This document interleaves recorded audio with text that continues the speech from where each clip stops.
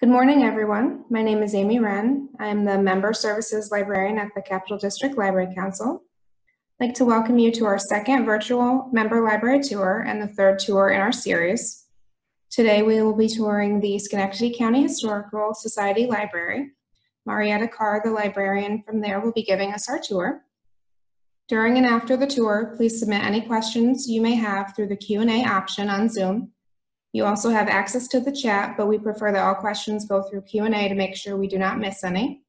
After Marietta finishes the tour, she will answer any questions you may have. Right, I'm all set if you'd like to get started, Marietta.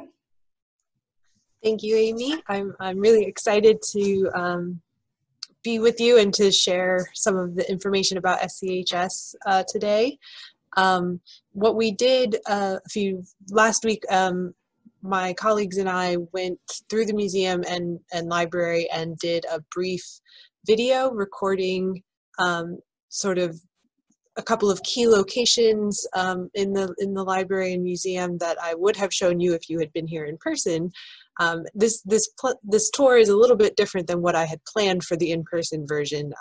So it's a little bit shorter than what I had planned, and unfortunately the documents that I had hoped to show you in person don't read very well on camera.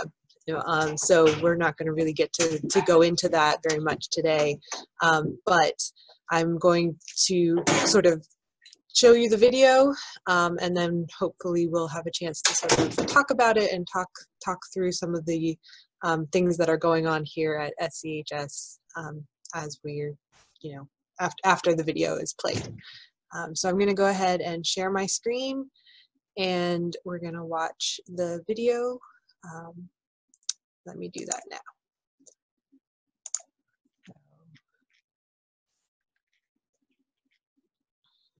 Full screen.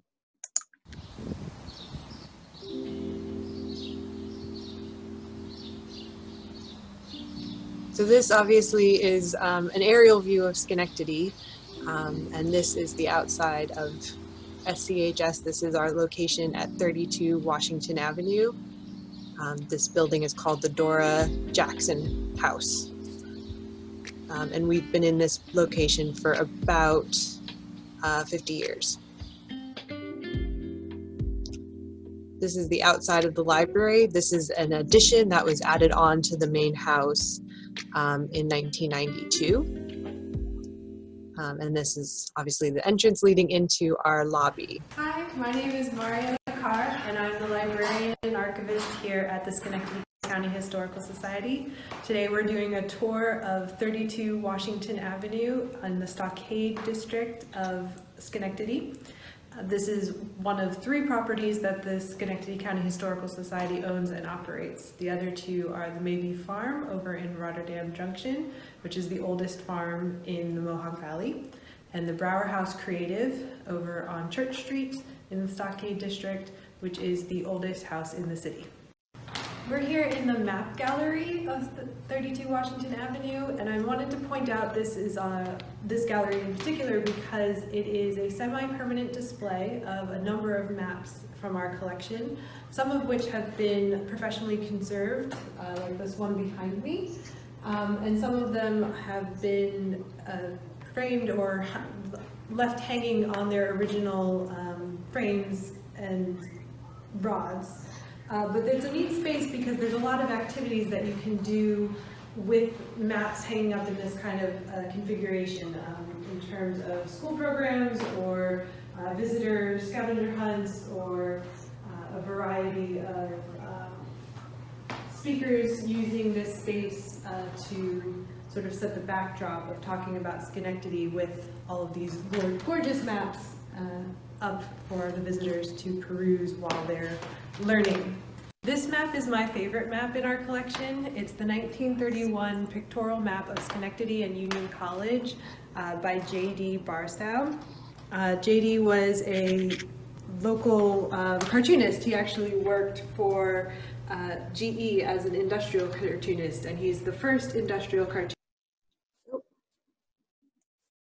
to join the National Cartoonist Society of America. One of the reasons I love this map is just the bright colors and how many details can be found in such a small amount of space, as well as some of key humor of the time and the area. So there's a lot of like little jokes that you can find in all the little corners and little nooks and crannies of this map. So it's one of my favorites. So in this close-up here of the 1931 bar-style map, you see the campus of GE, the General Electric Company, and in particular there's this figure of a magician holding a wand, and it's the magician of GE and the House of Magic, and that is of course a reference to Charles Steinmetz and the wizardry of his inventions and the GE inventions.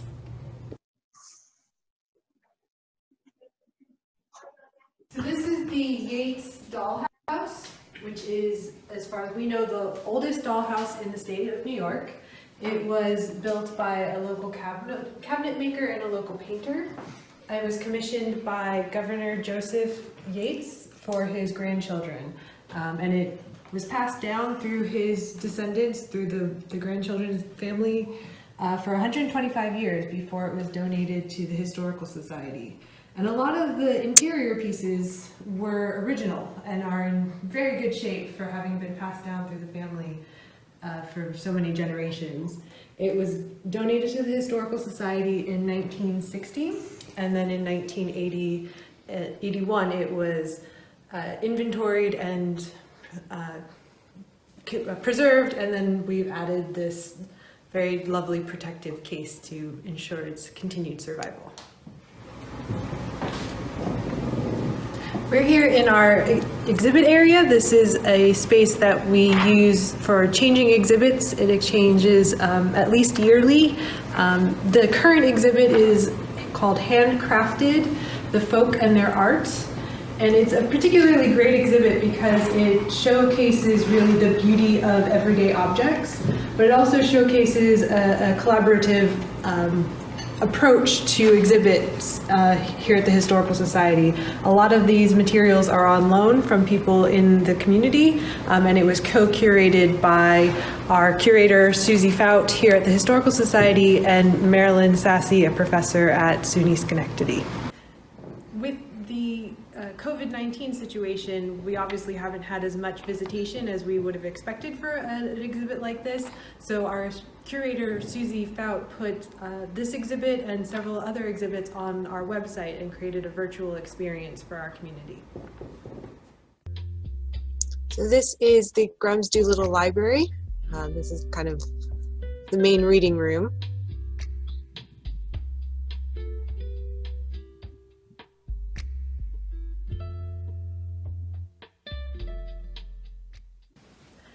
We're here in the Grum's Doolittle Library Reading Room. This space is where our researchers come to answer their questions and use our collection. It's probably my favorite space in the Historical Society, because I'm the librarian, but also because it's so much fun to be part of the process of discovery, and in particular our researchers are very collaborative, and it's kind of a party atmosphere in here a lot of times because people are really getting into their research and getting into talking about it with other researchers and me and our volunteers, and it's a lot of joy that comes from being in this space. This space is divided up into a couple of different sections. There's the stacks. These are books that have predominantly been donated to us by private collectors, especially local historians. And then on the opposite side is our photograph and clippings files cabinets. These also include our family files, which are some of our most heavily used materials. The family files include clippings and genealogical research and a lot of really interesting facts about the people who have lived in Schenectady over the years. So obviously with COVID-19, we've had to adjust our operations here in the library quite a bit. One of the main things that we've done is set up quarantine areas for our parts of our collections that have been in use. The far table on the end there, we've set up for researcher materials, things that people have used while they were here and then set them aside to be quarantined before reshelved. And then this space in the middle here is our researcher table. And we've measured everything out and set it up so that no one is close to each other while they're doing research. And then this final area over here is our new collections quarantine area. So these are materials that are coming into the library being donated, and before they are processed, we quarantine them.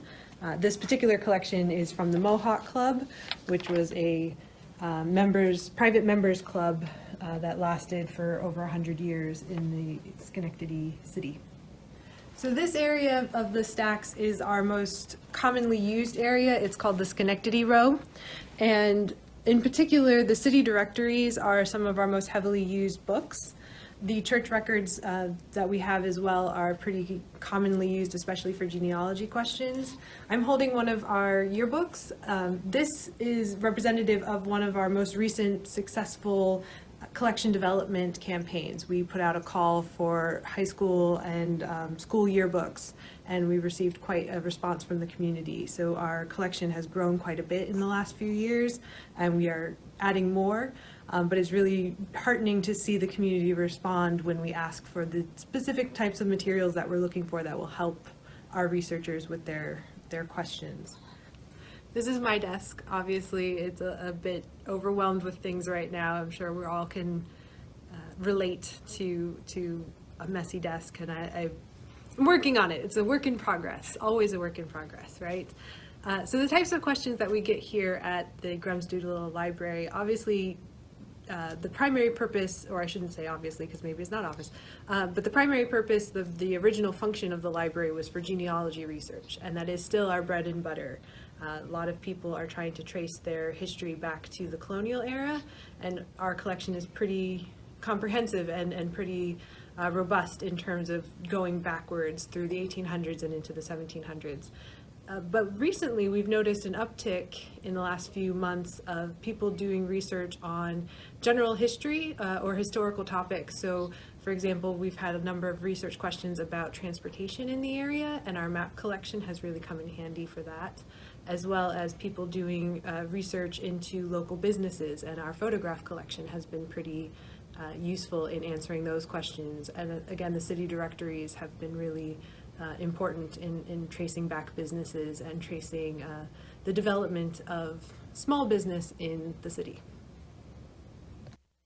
This is Mike Diana. He is our outreach and education manager. We just thought it would be a good opportunity to show the collection in action. He was in here doing some research for one of the upcoming programs that he's working on. And this is an example of some of our photo collections. This particular one was a education copy. We're in the basement storage area of the library, what I like to call the vaults. And this is where we keep our oldest items, our most fragile items, the things that are part of our archive collection. So our manuscripts, the research files from local historians, the historic manuscript collection, which includes things like deeds, wills, and letters from the 1800s and 1700s. This is also where we have our generally archived materials like our documents collection, which is behind me. The documents are sort of an ephemera collection that we have compiled over the years. We also include here in the basement 2 different kinds of shelving, which I think is kind of interesting because I'm sure you're all familiar with this kind of shelving, which is the sort of standard metal do-it-yourself compiled together over years. But then over on this side is our movable shelving, which was donated to us by a doctor's office. So the style is a little bit different than what we would have purchased from a vendor who was, specifically working with library and archives storage, but it works pretty well. It's the same kind of concept, it's just a slightly different size. So we have to be a little creative sometimes about how we stack boxes on these kinds of shelves. On the metal shelves here, especially, we have things like ledgers from local businesses, doctors' offices, pharmacies, and then a number of photographs from local photographers and local historians who photographed the area. So a few things to point out about our collection. As great as it is, as much information as we have, obviously there are weaknesses and things that we're trying to correct as we move forward in time. One of the main things is how much of our collection has not been cataloged or has been under-cataloged or under-described. This row, for example, here is full of these delightful little rolled items, and I have a list that just says rolled items. It doesn't actually explain what each of these items could be. So one of my big projects for the summer has been to go through and catalog and try and figure out where everything is and what everything is and make sure it matches up with what should be in the collection.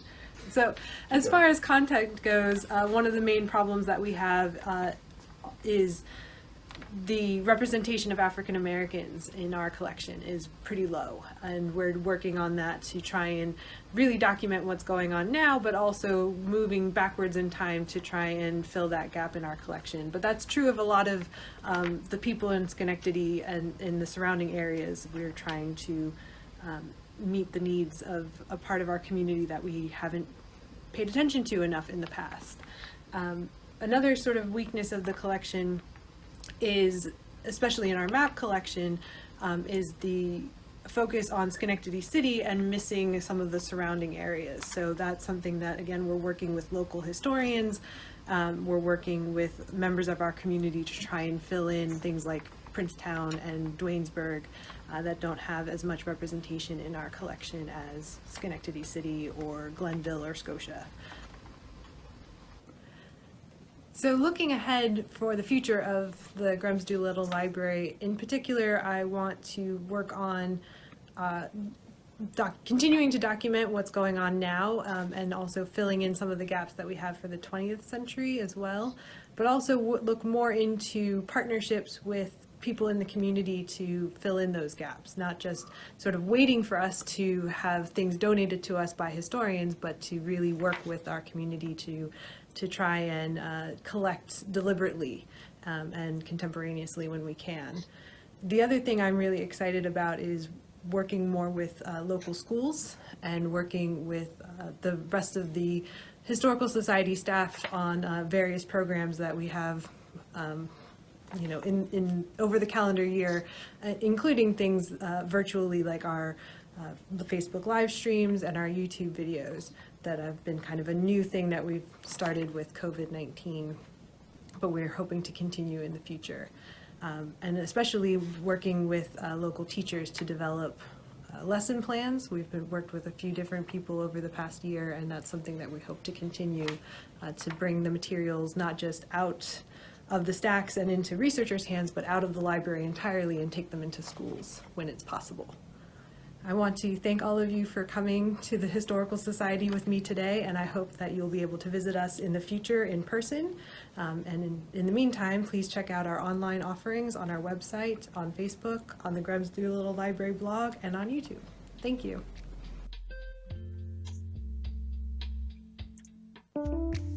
So just as a wrap up to this video, I wanted to point out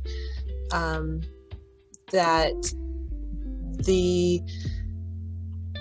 majority of the collection came from local historians, and that is what I was talking about, deliberate collection versus, let me stop share, deliberate collection versus passive collection. So a lot of what we have in our collection came through several different filters before it got to us. And so it's, you know, local historians who are pursuing their own research questions, and in some cases very niche research questions, and we end up with their research files and their book collections or their documents collections, and in that way we are missing quite a bit of information because no one has researched it yet. And in some cases, you know, they're coming to us and wondering why we don't have it. And it's because they're the first one to ask that question. So that is pretty important, I think, as we move forward and develop our collection more. It's to try and reach directly to record creators and organizations, small businesses, individuals, and get the documents from the source rather than waiting for someone to collect it because they're doing their own private research and then donating it to us many years in the future. So that sort of is the overview. There's a couple other things that I could talk about as far as the Historical Society, you know, the types of programs that we do, some of the work that we've done over the past year with local teachers, and some of the other ways that we have managed our properties. I mentioned earlier, you know, the Grems Doolittle Library is an extension on a historic building. The Brower House, we've been working on a few different things to sort of make that a more vibrant part of our operations. And of course the Maybe Farm there's a lot going on at the Maybe Farm, so I can talk a little bit more about all of those if you'd like. So does anyone have any questions at this point? I saw something pop up in the chat. Oh, I have a question about yearbook collecting. Okay, do you want to ask your question? There we go. I had to unmute myself. Yeah, I know that Albany Public Library Local History Room has been looking at doing what you were saying, reaching out and filling the gaps in their yearbook collection, but it sounds like you've been more successful than they have been. So I don't know, I know you're fairly new, so I don't know if you were involved with that, but what steps were taken to get the yearbooks into the society? Right. So yeah, that actually was initiated I think 2 years before I started, so I don't have all of the ins and outs, especially from the very beginning. But it was basically just the overarching theme is just keep pushing the need and reaching out to reaching out through the membership of the Historical Society to get people to bring things in.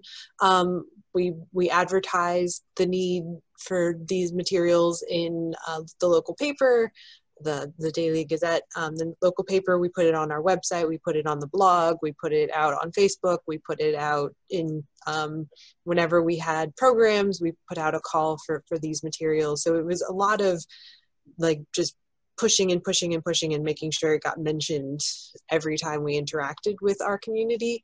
But the other thing that was, I think, really helpful was reaching out to people who have donated materials to us in the past and asking them specifically to look in their homes for these specific materials. And I couldn't tell you which the volume, how much of the collection came from just general ask versus targeted specific to certain people. But there were people who, you know, were members of the Historical Society who had donated things in the past who had been teachers at some of the local high schools. And so they had yearbooks going way back. Things like that seemed to help quite a bit, was to sort of figure out, and part of it is just sort of knowing your community to a certain extent, you know, getting to know. That's again when I talked about sort of the joy of working in the library here, I really do get to know a lot of the researchers pretty well, and get to know the people donating pretty well, and we have a lot of repeat donations, things coming from the same family group, so being able to sort of reach out specifically to those people in this case worked out really well for us. In other ways it kind of is a hindrance because, you know, when I was talking a little bit earlier about the in the video I was talking about the African-American representation in our collection is pretty low. Part of that is because so much of the Historical Society's history, our membership has been almost all white. So we don't have that same personal connection. I don't have you know, when I go look through the donation lists, there's not a lot of names coming out of other parts of the collection. Like we have a small Jewish collection, amount of information about the Jewish community here in Schenectady as well. And again, you're looking at who were our members over the past 100 years. The Historical Society has started in 1905. So on the one hand, for the yearbooks, it worked out really well because we had concrete relationships that we could tug on and get a fair amount of material specific to a specific gap through the people we've met and worked with donations and research in the past. But then on the other hand, when I'm trying to address a much larger gap, we don't have as many relationships in that part of the community, and we need to work on that. So it's a combination of things. It's not just any sort of one strategy that worked out really well. But I do think that having those relationships with the researchers was pretty key. Does anyone else have any other questions at this moment? Because I can talk a little bit more about some of the other things. No? Okay, so when we're talking in the map room, I mentioned some of the programs that we use that space for. One of them that I find really exciting was a school program that we did we've done it a couple of different variations on it with different schools, but one of the ones that I really liked was a document deep dive where we had copies of documents from our collections. We set the students up on tables in the map room and had them do a really sort of deep analysis of what's in the document, how the document connects to other documents that other people were reading, and do a discussion of that. But then also trying to put those documents in a sense of place with the maps and make sort of connections to the physical, you know, where everything was taking place, the time periods that different things were taking place in, and connecting it to the physical representations of those spaces and times. So that was kind of an interesting combination of the map gallery and the maps that were up on the wall and the students working with documents from our collection. And it worked out really well. We had a lot of really interesting conversation that came out of that. Another one that I thought is a good use of the map room, Mike, Diana, who you saw reading in the video, he developed an orienteering program where students are tasked with like learning how to read maps and how to direct themselves through a space. So it's a combination of spending time in the map room, working with the maps to try and, you know, trace routes. And then also he gave them a map of the museum and had them actually walk around the museum and find things in the museum using the map to orient themselves into a space, which was kind of an interesting exercise. The question, are you working with public schools? I have heard from other institutions that it is getting difficult for students to leave their buildings and that their curricula are so tight now that they don't have time to do cool things like this. I guess I could have asked you to speak that rather than reading it. But yes, we are working with public schools. And that is a big deal. Having the students come to our location is getting harder and harder. We're working with public schools. We work with any school that wants to work with us. And so we've gotten a good mix of public schools, private schools, and homeschool groups. We do have a fair number of the, and I should rephrase that. Most of our school group programs happen over at Maybe Farm. And that's a little bit easier to do logistically. Because they have a bigger parking lot and the buses can drive into the farm parking lot a lot better than they can here at the Historical Society in the Stockade. But the other thing that is kind of really interesting about the Maybe Farm is that there's a lot more, there's a bit more financial support to have students go out to the farm than it is to do programs here at the Historical Society, both both support from the school, because it is kind of getting them into a space that they would never, that is, how should I phrase that? Getting them into a space that matches their curriculum more closely, especially fourth graders learning about New York history. There's a lot of programs that we do over at the farm talking about New York agriculture that they really you can't experience agriculture any other way than to be at a farm. So having that sort of deep curriculum tie-in makes the money to support the farm more, school programs at the farm more readily available. The other thing is we've applied to a lot of grants and worked with a lot of different granting agencies to get school groups on our properties. One of the big ones that unfortunately fell through due to COVID-19, we had a grant from, I forget who the granting agency was. I think the NISCA group, or there's a better name for that, and I'm sorry that I forget what the exact name of the granting agency was, but we got a grant to bus all Schenectady City fourth graders to the farm. And unfortunately, that didn't happen this spring. It was supposed to happen in April and May, and it didn't, obviously, but we are hoping to roll that grant over to a future school year, hopefully if all goes well, hopefully next year. So, you know, that is the big issue, is where did the money come from? And a lot of it is us as an institution going out and working on grants and trying to find funding for busing, especially busing, so that students can come to our properties. The other thing, though, is that we have programs for kids throughout the year. And one of the ways that we kind of prove to our granting agencies how important our school programs are is the fact that our programs for kids are so well attended when they're voluntary.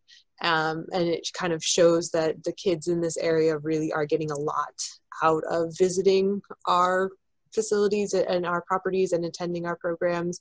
And that so they kind of feed each other, you know, like if you show that the kids are coming outside of school, and then it kind of shows the value to having them come during school and having a curricula tie as well. Their curriculum tie as well.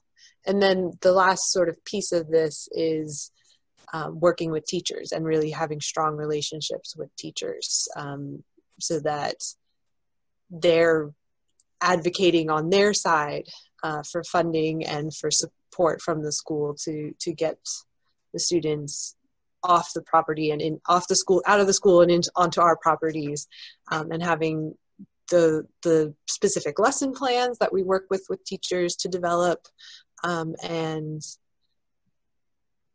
having just strong relationships with them. So that's one area, again, we're working on that a lot more than we have in the past. That's something that is really, again, key to making sure that we have continued success with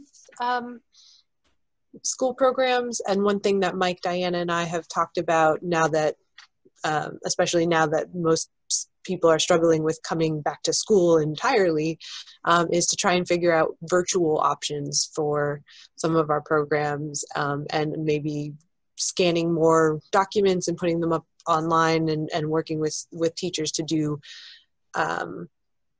lesson plans based off of digital materials, and then videos of the farm or videos of the blacksmith shop that we have at the farm, things like that. So that we try a whole bunch of things. That's the other nice thing about the Historical Society, is that there's a lot of opportunity to try a lot of different things and see what works, and just put it out there and see what happens, rather than having to be sure that something is going to be a success.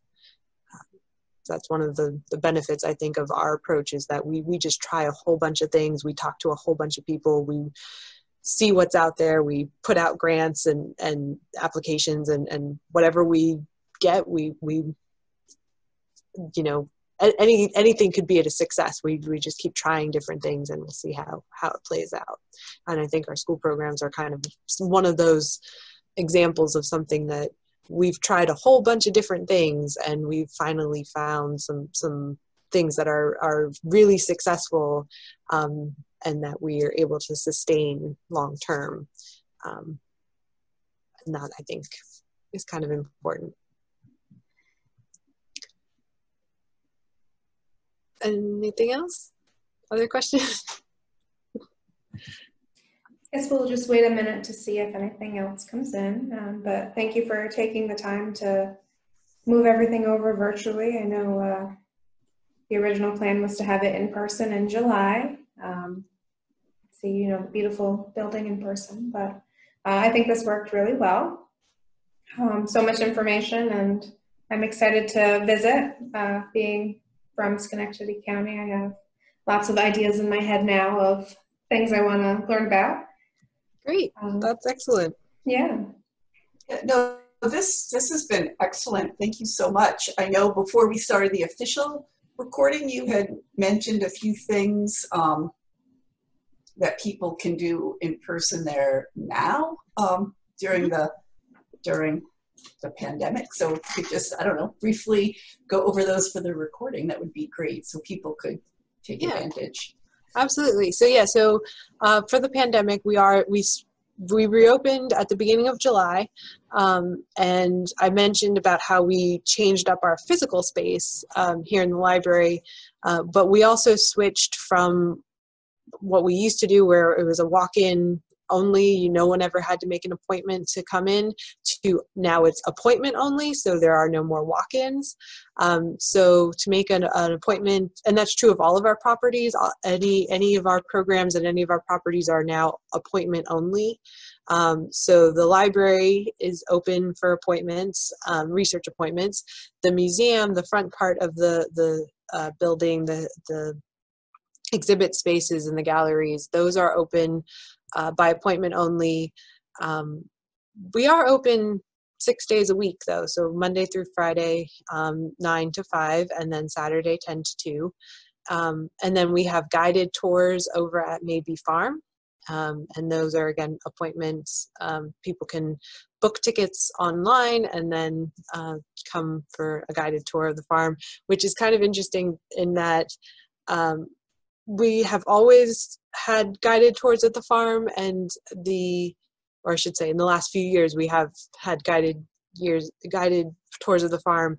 And we always tried to keep the group relatively small so that we could have a more intimate interaction. But we're now a lot more conscious of how small we need to keep the groups. And so far we've done pretty well as far as maintaining the small numbers in order to keep things safe and enable people to get a good experience even while they're keeping distance and wearing masks and all of that. The other thing is that we've had a pretty steady stream of people, especially here in the library, coming in to do research. So I was pleasantly surprised by the number of people who have come back since our reopening, and have we are now starting to do outdoor walking tours of the stockade area. One of the other programs that we're able to start up again is our kayak tour on the Mohawk. And again, that's something we were always very aware of the numbers of people, but the walking tour would be 20 to 30 people, and now we're keeping it a lot smaller, more like 15 people, so that again we can do it with social distancing and sort of maintain the quality of the experience of the walking tours. The other sort of big events that we have had, we had planned to do some more events at the farm that we had to cancel. We're hoping that as we move into the fall, we have a couple of larger events that we're gonna tweak and be able to host in the fall. One of the things here in the library is the Genealogy Day celebration that we've had for many years. We've had a big event in October to celebrate Genealogy Day and Archives Month, and I'm not sure what we're going to do about that this year. I've started planning some of the things that I'm thinking about are virtual options, maybe doing smaller, more intimate workshops that are shorter rather than, you know, what we used to do where we'd have speakers come for an hour and we'd talk to a group of like 60 people, and that's not really necessarily an option. So if we did maybe sort of smaller, more intimate workshops that maybe last a half an hour, or instead of just having speakers in the morning and then in the afternoon do something different. I'm not sure. There's a couple of different things that I'm thinking about, but that's one event that in particular I have to come up with a plan now to adapt. But yeah, it's an exciting time, I think. I mean, it's obviously there's a lot going on and there's a lot to think about, and it's in some ways a scary time, but it's also an exciting time, again, because we can try something new and come up with some different options for continuing the experiences that people have had here at the Historical Society, but in new ways. So we'll see what happens with that moving forward.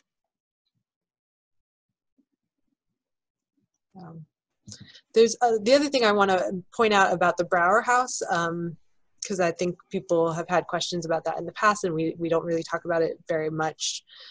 Is that is again the oldest house in the city that we've had, you know, a lot of research done to sort of prove its age and support that claim. But it's being used in a way it's never been used before. It has been a residence for almost all of its history, and now it is a creative space. So it is a studio space for art, theater, and craftsmanship activities. So we've got a soapsmith who uses our kitchen to create these really gorgeous custom soaps.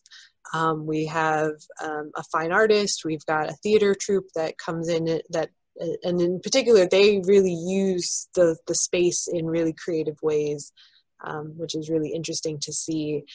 So you've got the backdrop of a colonial house, you know, with the Dutch kitchen and the Dutch fireplaces and this really gorgeous old wood. And then you've got a modern theater company doing really interesting interpretations of art and theater. So I'm really kind of excited about that space. And then we've recently revitalized the garden area, so now we can have another component, an outdoor component to some of the activities that we do at that space. And I just think, again, it's another example of us just sort of throwing it out there and seeing what happens, and it has worked out really well for us. But I also think it's just a really neat juxtaposition, which we do in other ways as well with the Historical Society, but it's a neat juxtaposition of how the historical aspect of our community meets the modern aspect, the current aspect, and we're combining, you know, our long history here in the area with the needs and expectations and the desires of our current community, which is kind of a neat experience to be part of. So That's great. It looks like we don't have any additional questions. So I think we're good at wrapping it up here. Again, thank you for hosting this tour. It'll be a great resource, I think, moving forward too. And I think a lot of people will find it helpful. Like I said, I'm very excited to see what I can find now. So again, thank you for doing this with us. Thank you for organizing it. Yeah. This was a lot of fun. Very good. All right. Have a good day, everybody. Thank you, you too.